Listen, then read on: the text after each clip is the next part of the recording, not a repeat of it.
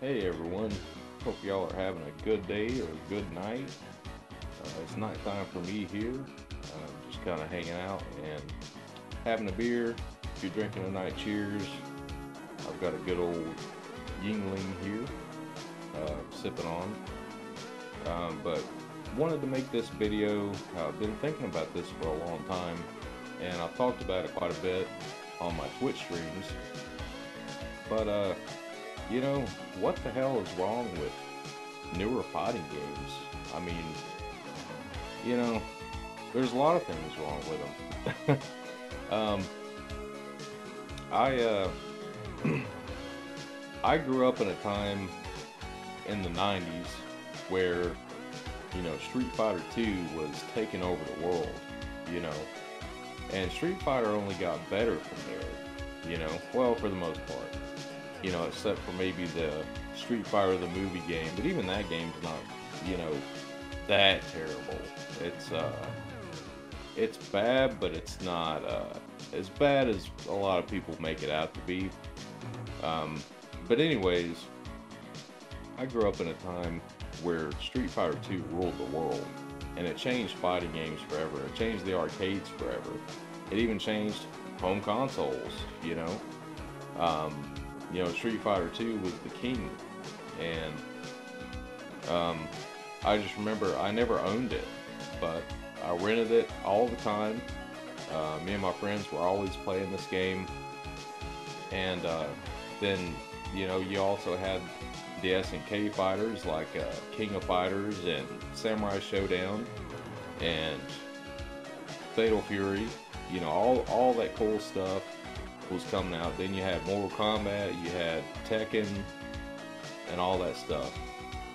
So, the one thing I don't like about newer fighting games is I do like how they're trying to innovate.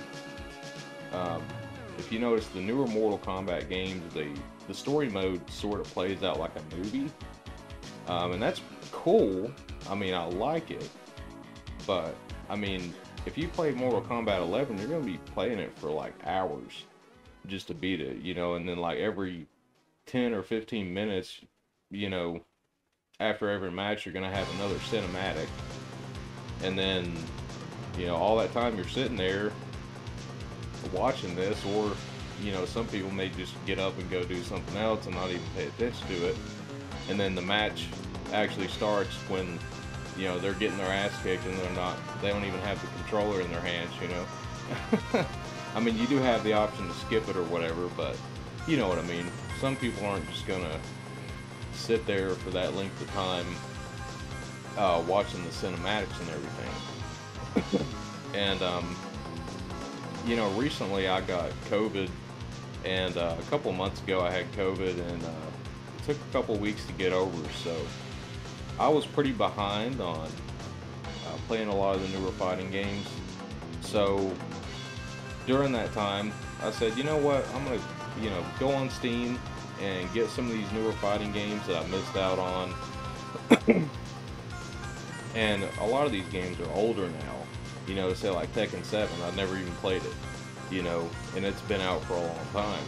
So I got Tekken 7, I got Mortal Kombat 11, and some other stuff. But I just felt like there's something missing in these newer fighting games that we had back in the 90s. That we had even on home consoles. So one of my biggest things is, when I was a kid, I was probably about 7 years old, and my mom and my stepdad got me a PlayStation for Christmas and Tekken 3. So I didn't even know what a PlayStation really was at that time, because I grew up with a Super Nintendo, but they ended up taking my video games away because I wouldn't do my homework or anything else, and I was just playing video games all day. So they took my video games away for a year or two, and so I didn't have any access to video game magazines, or I didn't know anything. This was like pre-internet, probably around, I don't know, 96, 97, something like that. I'm gonna have a sip of beer. Cheers if you're drinking tonight. Gotta wet the old whistle here, you know. But anyways, that Christmas I got a PlayStation and Tekken 3, and I had played Tekken 3 in the arcades, and at that time it was like my favorite game ever. So I had no idea that this was on a console. I thought it was only in the arcades, you know. And I was so happy to have Tekken 3. But nostalgia put aside here, when you look at Tekken 3 on PS1, look at how, for one thing, how many modes it has. It has so many modes, it's unreal. Plus, with those type of games, the incentive and the replay value to keep playing it, it wasn't just, you know, playing against friends, it was playing single player. Because you play against the CPU, and every time you cleared the game, you'd unlock a new character, you'd unlock a new mode, you'd unlock new stages or whatever, you know. But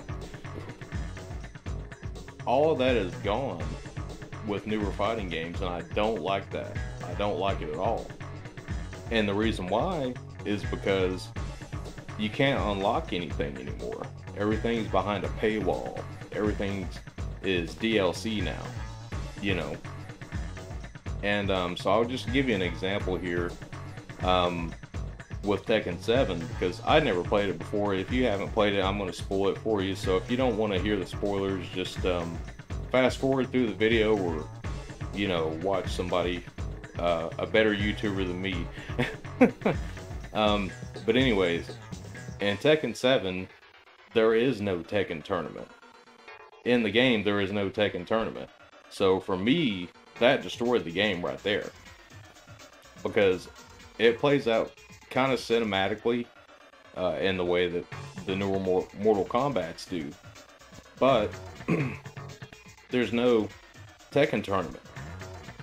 And one of my favorite things about Tekken was beating the game with each character and seeing their ending, and then having the incentive of unlocking another character or another mode or something, you know, in the meantime. So it was just an awesome experience back then.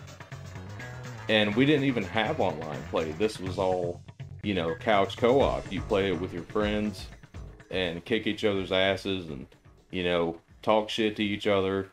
And it was just fun, you know. It was just really fun. Not that I'm against online play at all, but, you know, it gets kind of boring to me. I'm not the best at fighting games, but I'm decent at them. I've got an arcade stick right here beside of me that I use, you know, specifically for fighting games on PC and Nintendo Switch. And, you know, I really have a huge love for fighting games. But it's not just one IP from one company that is doing this. It's like every single fighting game that comes out nowadays has, you know, all these DLC characters, DLC stages, and all this stuff. And it's like, I feel like most of this stuff should be unlockable in the game. And it's not just because it's a cash grab thing.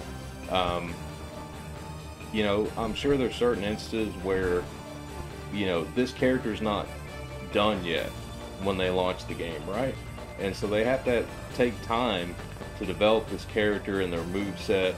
They probably have to have somebody choreograph all this stuff, you know, hooked up to all these wires and all this shit to animate this character, right? So I get it. I understand that it takes time to develop all this stuff. But it seems to me like all these companies are just cutting out essential content from the game that should be there in the first place. My real gripe with Tekken 7 is that there is no Tekken tournament, and when you beat the game the first time, there's it says that you can basically play different characters' endings. But when you do it, it's not even really an ending. It's like you're playing it's like you're playing the final stage of the arcade mode, and then you watch some like bullshit cinematic. But it's not even really an ending. You know what I mean? It's not like going back and playing the old Tekken games on PS1 and stuff like that. That's kind of what I'm saying here. And with that being said, I need a sip of beer because my throat's getting kind of dry.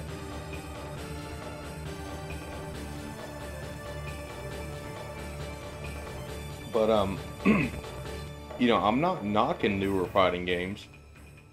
I just wish that they were more like the stuff that we had in the 90s, because I'm all for innovation and them doing different things. But it seems like they had a really great formula for these games back in the day, you know, but even back then, these were arcade games in the beginning and were ported to home consoles. It's not like that nowadays. Like, these are console and PC games from the beginning. So they have more freedom to do things like this, like DLC and all that stuff. And I'm not even totally against DLC, but it just seems like the way these newer fighting games are doing, that it's more just a cash grab type of thing. It's like, you know, if you want the ultimate edition of this game, it's going to cost you like what, $120 or $150 or whatever. It's like, why would I pay that much money for DLC characters that should have been in the main game from the get-go, you know?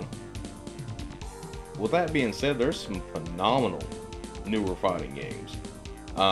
As far as newer games, there's some that I haven't played that I really want to, such as Guilty Gear Strive. I haven't played it. I've watched a lot of people play it and it looks awesome. Anything Arc System Works does, I'm pretty much okay with, because I think they're, at this point, the premier fighting game developer. They've developed some of my favorite fighting games in history, besides Capcom, of course. But let's talk about Capcom for a minute. So, Street Fighter 6. I am not hyped for this game whatsoever.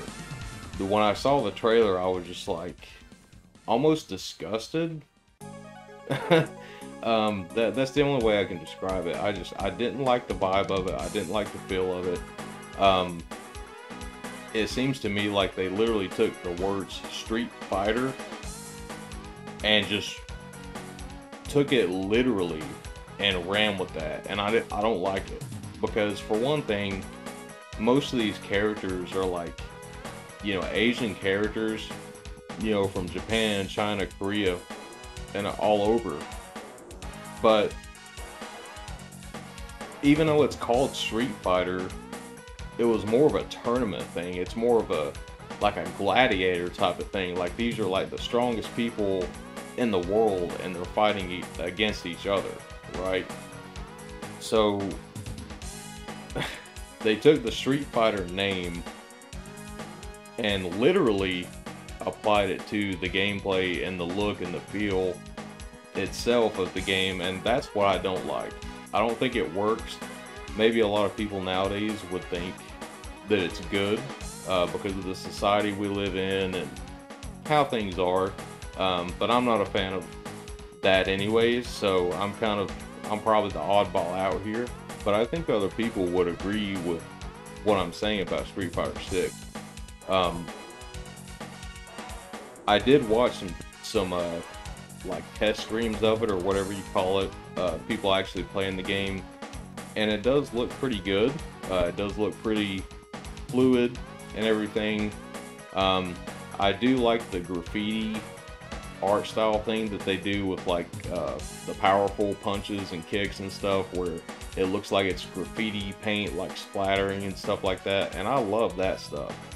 But I just think the rest of the stuff in the game is just not really that interesting to me, and I don't like the vibe that it has, so I don't really know where I stand on Street Fighter 6. It's still, it hasn't came out yet. I've only seen the trailers and seen some early gameplay of it.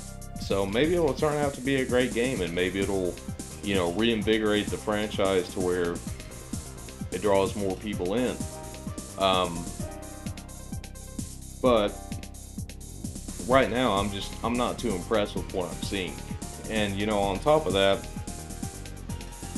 it's probably going to be a lot of DLC heavy stuff, buying extra characters, buying all this extra stuff, and I just don't like that in these fighting games.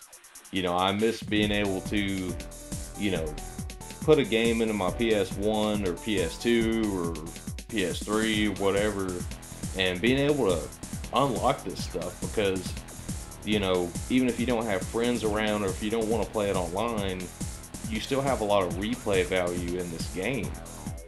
And I feel like most of these newer fighting games just don't have that at all. Um, Now, I said earlier that, I'm not the best fighting game player by a long shot, but, I do like playing matches online and stuff like that. But I think it gets boring after a while, you know? It just gets boring to me to play random matches with, random people all over the world online. I kind of like having a story mode, and these games do have story modes, but they're just not up to par, I guess I should say. I want to see a newer fighting game come out that's more like the great 90s fighting games that we had, because I'm of the mindset that the best fighting games came out in the 90s, and I'll stand by that. All the best fighting games came out in the 90s and the early 2000s. And I want to see great fighting games come out again like those that really, step up the game for fighting games in general, and, make these companies want to do better and make even better games. So that's what I'm hoping, for the future, is that we don't just get these, same games over and over again with, another number added at the end of them, and the same DLC crap over and over again. That's what I want to see. It's just something that's better than that. So let's hope. There's a lot of newer fighting games I haven't played that I want to. King of Fighters 15, Guilty Gear Strive, stuff like that. I really want to play those. I know that there's always people complaining about the netcode or whatever. And the matchmaking and stuff, so I don't really know, because I'm not that much of an online player. Like I said, I kind of like to play single player or couch co-op. That's my type of thing. And I'm sure even, people in the Smash community could appreciate that as well, because that's one thing about Smash is it's not really my type of fighting game, because I like the Street Fighter and SNK type of controls of the special moves and everything. So Smash Brothers is a lot different from that, and I do love Smash Brothers, but I'm not a pro at it. Like, I'd have to play for like hundreds of hours to get, pro level and be playing in these tournaments and all that stuff, and I just don't have the time to, put into that. And if I was going to do it, I'd put it into a game like Street Fighter, or, one of those type of games, or even like Dragon Ball FighterZ, for instance, made by Arc System Works, which I mentioned earlier. Phenomenal game. But even that game has its problems, and there was a ton of DLC and stuff like that in there. You can't really unlock any characters as far as I know. So, it's kind of the same way, but it is a really good game. So, I don't know. You kind of have both sides of it. But, I guess, for right now, that's really all I wanted to say about this topic. But if you have any opinions on it, feel free to comment. I'll respond to you. I definitely want to hear other people's opinions on this, because I know I'm not the only one. Even on my Twitch streams, we talk about this type of stuff a lot, about how everything is going to games as a service type of market, and I just really don't like it. And I'm more of a retro gamer anyways, and the more I see games in the future and how everything is, I feel like it propels me backwards to keep going retro, because I still feel like it's better than a lot of newer stuff we have coming out, which is unfortunate because, you know, I want to be excited about new games, and I want to be, you know, playing these newer games and really genuinely having fun with it, and, you know, feel like I'm getting my money's worth out of these type of games. But so far I don't. I just don't feel it at all. So yeah, that's why this channel is retro. And the point that I made earlier, I still stand by. I still think the best fighting games were made in the 90s and the early 2000s, and I'll always stand by that. Unless these companies want to step up their game and make something better than that. So that's what I'm looking forward to, and hopefully we'll all see the day that that happens. So let me know what you think in the comments. I'd really like to hear your opinions, and I'll see you next time, guys. Look forward to another video here soon. I'll be doing more conversational type of videos like this, and, you know, just talking about stuff that I want to see happen, or just my opinions on games and stuff in general. So have a good night, guys. I will see you next time.